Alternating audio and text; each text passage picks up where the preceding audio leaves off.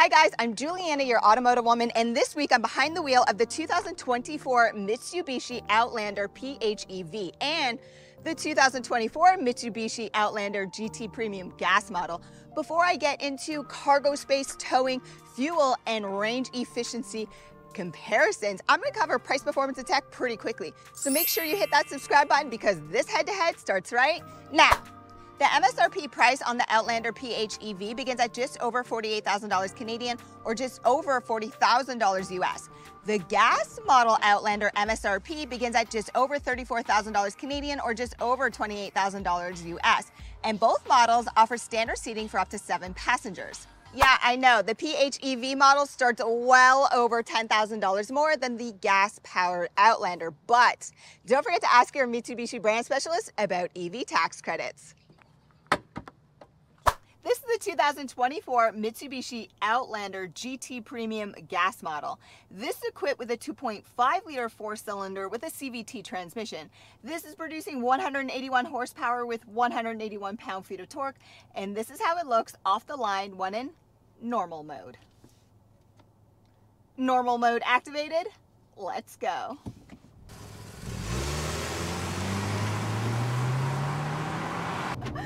Listen to that CVT. This is the 2024 Mitsubishi Outlander PHEV. This is equipped with a 2.4-liter 4-cylinder with a 20 kilowatt-hour twin motor battery pack and CVT transmission. This is producing 248 horsepower with 332 pound-feet of torque, and this is how it looks off the line when in power mode. Power mode activated. Let's go.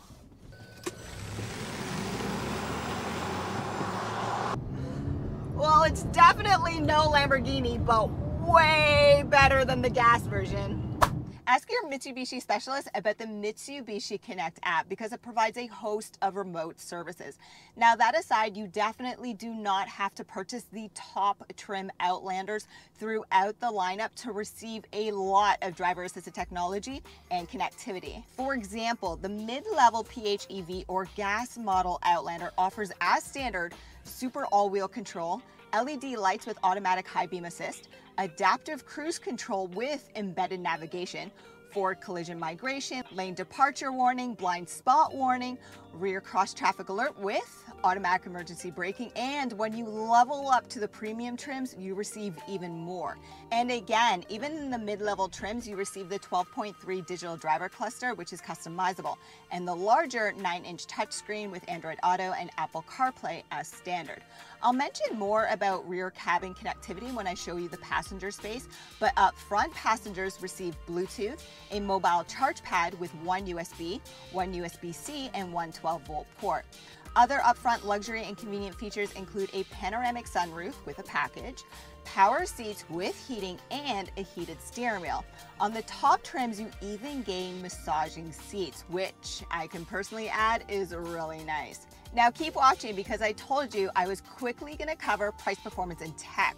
Now I'm going to show you cargo space, towing, and most importantly, cover fuel and range efficiency. And if you didn't do it before, make sure you subscribe.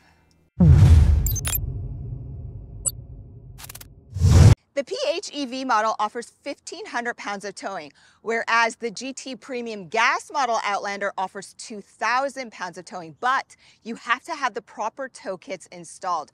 Now, when you purchase the mid-level trims and above, they're going to be equipped with power lift gates, which are also kick to open and close, so completely hands-free. Just aim down the center, it will open for you. This power lift gate is also adjustable in height.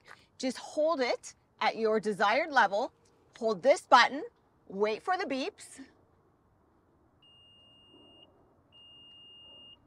and it will automatically set for you. When it comes to overall cargo capacity with the second and third row seats lowered, the PHEV model offers 1,832 liters, whereas the gas model measures 1,822 liters. So essentially, there's only a 10-liter difference, which is not a lot.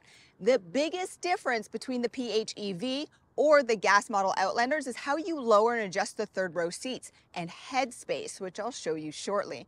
Now take a second to watch how I lower each and adjust the third rows from back here.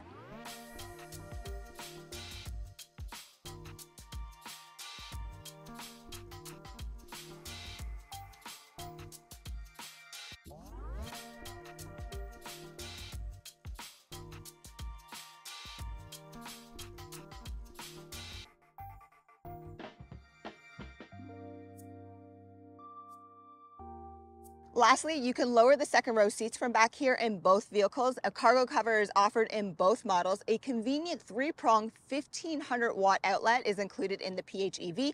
However, the gas model offers a 12-volt port in the trunk area. And standard in all Outlanders is a tire repair kit under the trunk floor. Both of the Outlanders I'm showing you are the top trim, so I receive extra luxury and convenience. For example, there's leather seats throughout. These second row seats are heated. There's sunshades on each side, and there's a small climate panel. But again, these luxury and convenience features are also offered in the mid-level trims. Now, these second row seats slide forwards, backwards, they recline and fold in my preferred 40-20-40 split configuration, allowing for an extra armrest and cup holders when no one is sitting in the middle. Both the PHEV and gas models offer big pockets with multiple storage sections behind the front seats. Side door storage is narrow but long, and both models offer one USB and one USB-C port, but the PHEV model includes an additional three-prong outlet. Without question, the third row seating in the PHEV or gas model Outlanders is really reserved for young kids, and I'm okay with that. If you are an adult and you have to sit back here for whatever reason, well, just use some common sense and push the second row seats forward. The biggest difference between the PHEV and the gas model Outlander is headspace. The gas model offers close to 1.5 inches of extra headspace. Now, regardless of which model you choose to purchase, third row guests will receive one cup holder on each side and a small snack space under the window. If you're looking for connectivity, well, don't forget to look in the trunk. 2024 Mitsubishi Outlander PHEV versus 2024 Mitsubishi Outlander GT Premium gas model efficiency test. So I took both vehicles out for a 100 kilometer or essentially 62-mile test drive. And because this is an efficiency test, I prioritized EV mode in the PHEV and I used eco mode in the GT Premium gas model. And this is what happened. First up was my Premium Outlander GT gas model test. Like I mentioned, this was a 100 kilometer or 62-mile test using both urban and highway roads. And I selected eco mode for my test drive because this is an efficiency test, of course.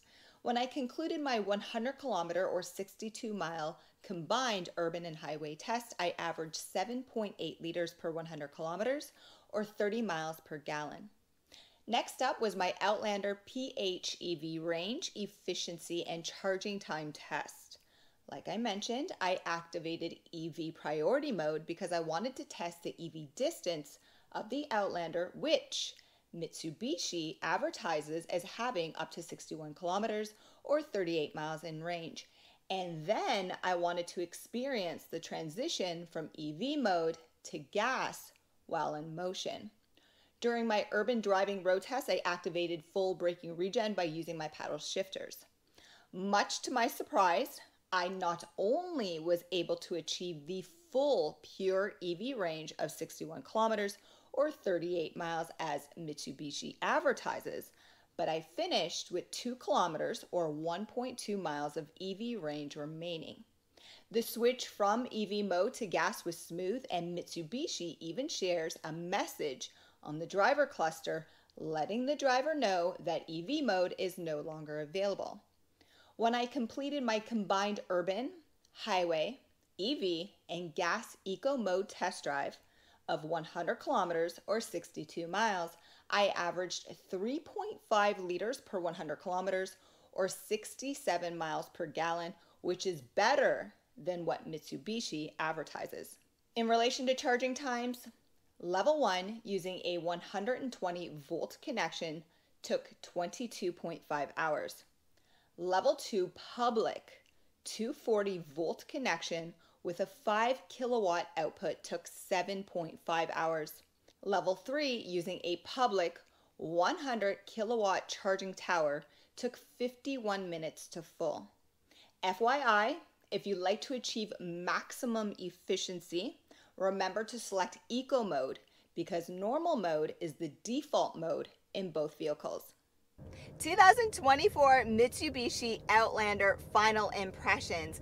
And if I had to choose between the PHEV and the gas model Outlander, 100% I'm going with the PHEV for more than a few reasons. So number one, long-term fuel savings is going to be amazing. Then definitely the extra horsepower and torque, and HOV lane, baby. You know it. You're going to save us so much time there. And also, I prefer how the third row folds in the PHEV. So those are just some of my reasons for liking them. But between both models, I love how they feel. It's heavier steering. It's solid. I feel safe, right? You're a little bit higher too. It's an SUV, of course. That said, be careful with the blind spot. So you do have a blind spot out that C-pillar where that window is when the second row seats are set up in the middle portion. Okay, just be aware that that happens in the majority of third row vehicles, but you also have blind spot monitoring. So again, just be aware of that. Noise cabin quality is not the best I've ever experienced, but it's still pretty good. Okay, all that aside, guys, you have to look down in the description below. I provide you with so much more information, and I provide you with links.